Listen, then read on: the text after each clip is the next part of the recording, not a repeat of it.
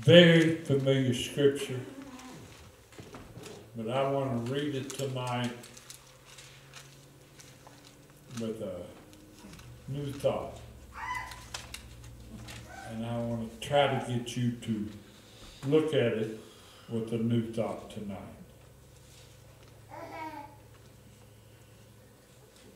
Psalm 51. I had a brand new experience with the Lord today.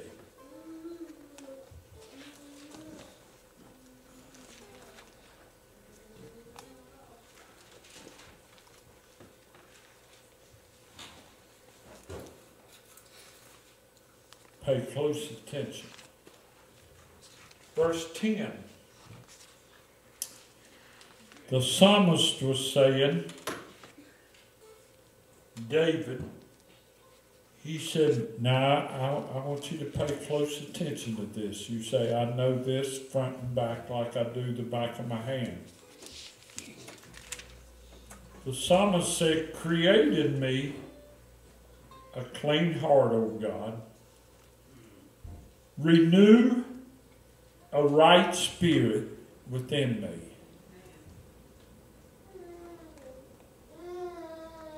Cast me not away from thy presence, and take not thy Holy Spirit from me. Restore unto me the joy of thy salvation, and uphold me with thy free spirit. Then will I teach transgressors their ways. Sinners shall be converted unto thee. And that's all I'm going to read. But let's read it again. Starting at verse 10. Create in me a clean heart, O God. Renew a right spirit within me. Cast me not away from thy presence, and take not thy Holy Spirit from me. Restore unto me the joy of thy salvation, and uphold me with thy free spirit. And I'm going to stop right there this time. What do you think the psalmist was saying to the Lord in saying all of that? If I would ask for a show of hands, I'm going to read some more in just a minute. We'll go back to St. John chapter 12 where Zack was Sunday. Zack sparked a thought there, but I didn't realize it till today. But if I would ask for a show of hands tonight, for all of those that's viewing by live stream, for all of those in the building, if I would ask for a show of hands that has, and I would ask you, if you've told the Lord that you love Him, I'm sure that everybody in the building would raise their hand and you'd say, well, sure, I've told the Lord that I love Him. If I would ask for a show of hands, and I'd say, how many has asked the Lord or told the Lord that they need Him? And everybody would raise their hand and say, I've told the Lord that I need Him. I know you would. And I would say, I would ask the Lord, and I would ask you if you've asked the Lord to forgive you, you would say, yeah, I've asked the Lord to forgive me. And if I would ask for a show of hands, and I would say, have you asked the Lord to help you? And you say, oh yeah, plenty of times I've asked the Lord to help. Listen to me. But there's a question. I've done something, I believe, for the first time in all of my Christian life, I done something, I said something to the Lord for the first time today, I believe, as well as I can remember, I said something to the Lord for the first time. I was driving down the highway, and you know how when you get something on your mind and it consumes your mind, whether it's stress or whether you're worried about something, and some people, you know, is able to block things out more than others. But when I get a lot of things on my mind or different things on my mind, and it consumes me, and I can't function. Zach and I was talking about this today, you know, whether we're worried about something, and some of you know some things that's going on with me, and I've had some different things going on, but it's consumed my mind, it's consumed me. And yeah, I'm telling you, the enemy will use anything he can to defeat you. And as a preacher, the devil likes to occupy your mind so you can't meditate on the Word of God and be prepared to feed the flock. But today, I was driving down the road, and I felt the peace of God come over me. It was just, it was like rolling down the window over and air coming through the window. I felt, AJ, I felt it was a peace of God just like a breeze. I felt the peace of God come in. And it was like the window was open on the other side, Brother Harold. And it felt like, glory to God forevermore. It felt like that the wind came through. It really didn't happen, but this is what it felt like to me. It felt like the wind came in through one window, cleared my mind, and took it out the other window. And when that happened, I got through, when it happened, a peace come over me. And I began to cry. I was driving down the highway and I began to cry. And I said, for the first time in my Christian life that I can remember, I began to cry. And I said, Lord, I've missed you. I've missed you. Now you say, has anybody done that to the Lord before? Has anybody said, Lord, I've missed you? I've missed you. Zach, have you ever done that? I've missed you. Now, I'm not talking about, hey, I prayed this morning. I done my Bible study last night. I prayed last night, Josh.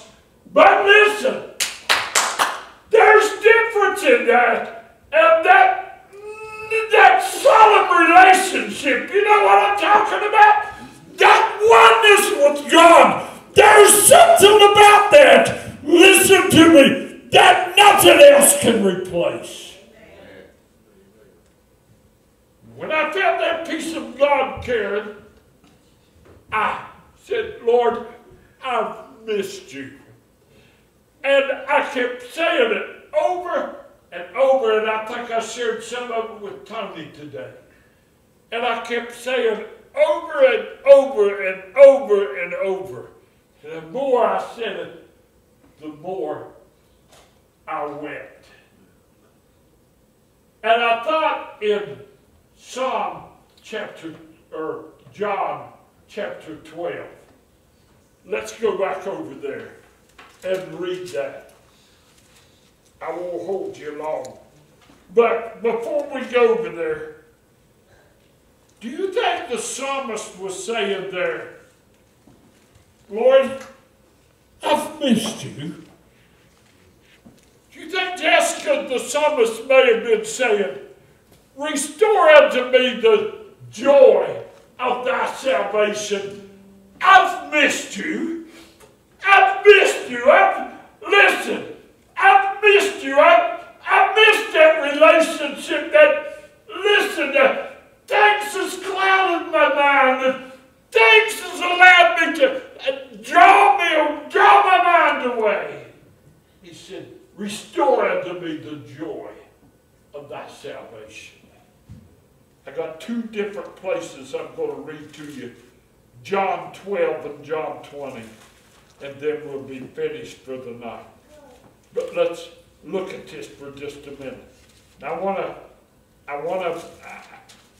not going to try to reteach Zach's lesson, but I want to give you something to think about. Said 6 days before the Passover,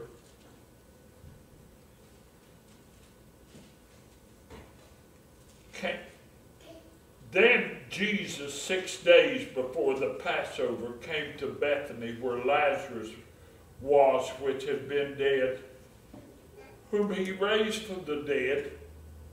There they made him a supper, and Martha served, but Lazarus was one of them that sat at the table with him.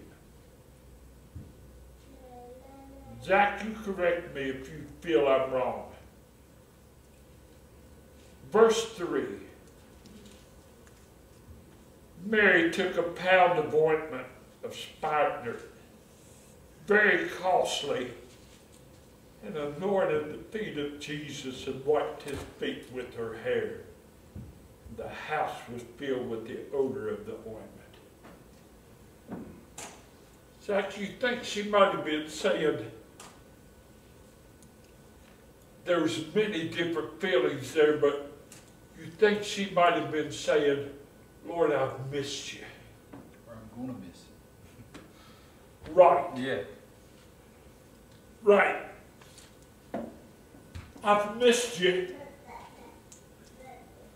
And I'm going to miss you. I'm going to miss you. Now let's go over to chapter 20 real quick. I don't know if I'm the only one, and I don't think I am. I feel the presence of God here, and I know it flows from breast to breast. And I know we're in one mind tonight. But Tony, listen to me.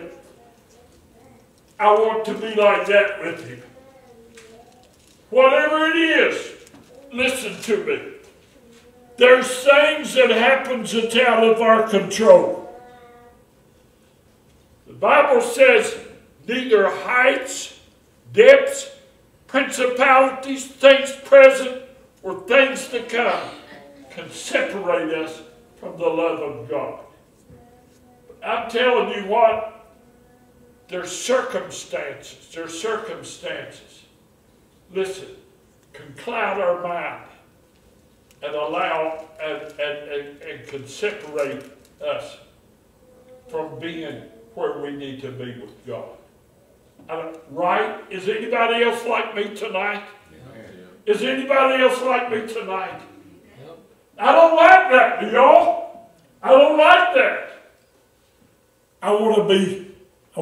You know what happened when I got home? Listen, I know things was different. You know what happened? When I got out of the car, old Rudy was standing there. Listen, Rudy was standing there, and he was hunched like this. And he was a-jumping. He hadn't been there in a long time. He could tell the difference. And he was jumping around. And he started running around like, I missed you. I missed that. Glory to God. Praise the Lord forever. You say a dog don't? No. Don't tell me. How come they got them service dogs they lead around, and a dog can detect when somebody's about ready to have a seizure? Praise the Lord forever. I like to know. Maybe you ought to bring them to church. Maybe they know when the Spirit's about ready to move. I'd like to get the Holy Ghost on my dog. Just see what he'd do then. He got on Ev's dog one time, didn't it, Ev? You don't believe me? I wish we'd have videoed that. That dog was down. We anointed and prayed over it, but it jumped and ran around. Praise the Lord. God healed it. Listen to me. Chapter 20. First day of the week cometh Mary Magdalene early, when it was yet dark, to the sepulchre, and seeth the stone taken away from the sepulchre. Does verse 1 say anything about her carrying these spices or anything else? Don't say a thing, does it? Don't say about anything. She was by herself. Didn't have anything. She runneth and cometh to Simon Peter and to the other disciple. As best as I can figure it out, and some of the Bible scholars that I respect and trust, they say it was John, whom Jesus loved, and saith unto them, They have taken away the Lord out of the sepulchre. We know not where they have laid him. Peter therefore went forth, that other disciple, and came to the sepulchre. And they ran both together, and the other disciple did outrun Peter, and came first to the sepulchre. He stooping down and looking in, saw the linen clothes lying, yet went he not in. Then cometh Simon Peter following him, and went into the sepulchre, and seeing the linen clothes lie, and the napkin that was about his head, not lying with the linen clothes, but wrapped together in a place by itself. Then went in also the other disciple, which came first to the sepulchre, and he saw and believed. For as yet they knew not the scripture that he must rise again from the dead. Then the disciples went away again into their own home. But Mary stood without at the sepulchre weeping. As she wept, she stooped down and looked into the sepulchre, and seeing the two angels in white, sitting, the one at the head, the other at the feet, where the body of Jesus had lain. I can't help but believe, church, that Jesus had those angels sitting there because he knew that Mary Magdalene would be missing him.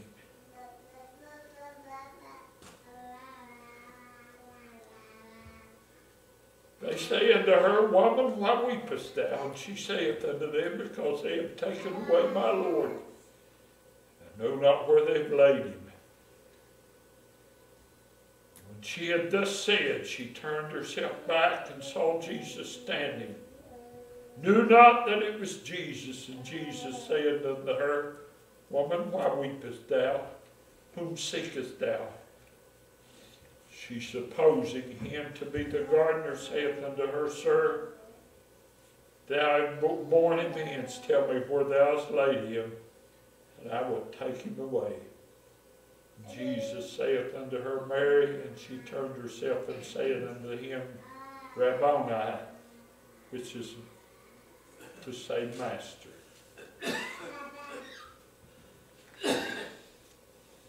I don't know, but I can't help but believe.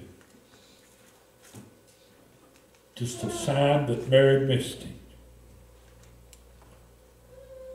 Father, I come before you tonight. I don't know the hearts and minds, but I know you laid this on my heart for a reason. You touched somebody with more than one heart tonight.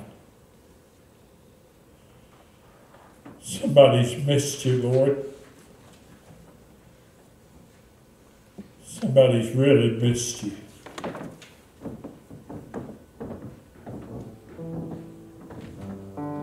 things that's happened that's even out of their control, out of our control, Lord.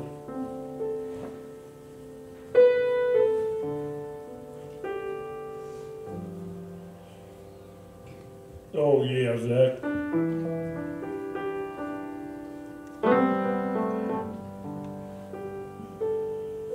It's a lonely feeling, Lord, when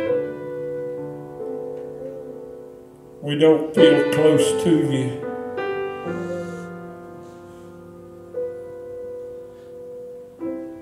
When we don't feel like, Lord, we're exactly where we want to be or where we have been or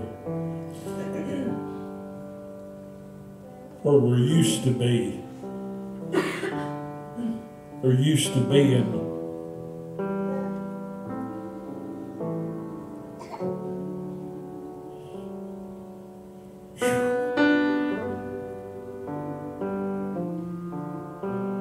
Lord, I like that daily fellowship. I don't like it, Lord, when stuff's got my mind clouded and I'm worried, stressed out, Lord. And it comes between me and you. Hallelujah forever. Lord, when that breeze blew by the day, Lord, and it seemed like my burden was lifted.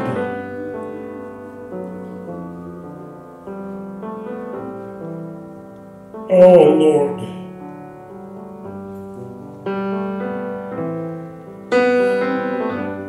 Hallelujah. Lord, you felt so close.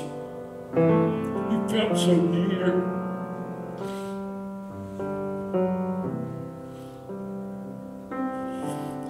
I missed you, Lord. I missed you.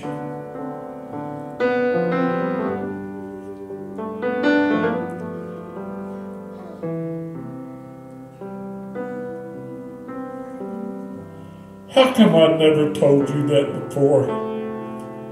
All the things that I've ever told you.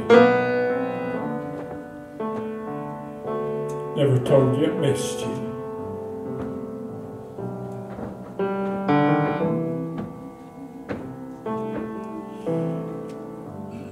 I mean, how many times you've told me you missed me?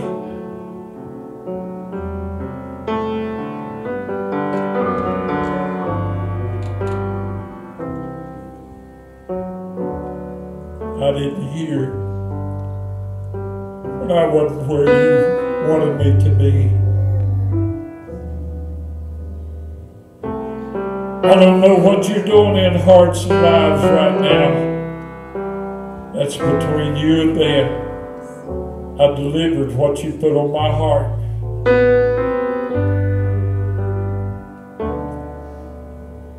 So you go ahead and perform your work.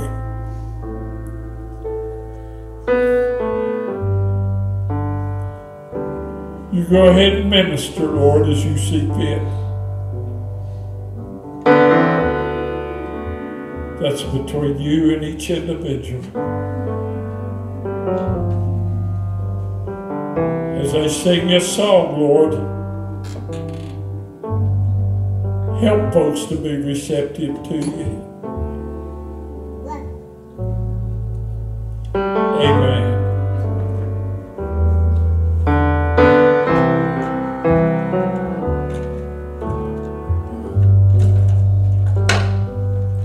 I'm thine, O Lord, I have heard thy voice, and you told thy love to me.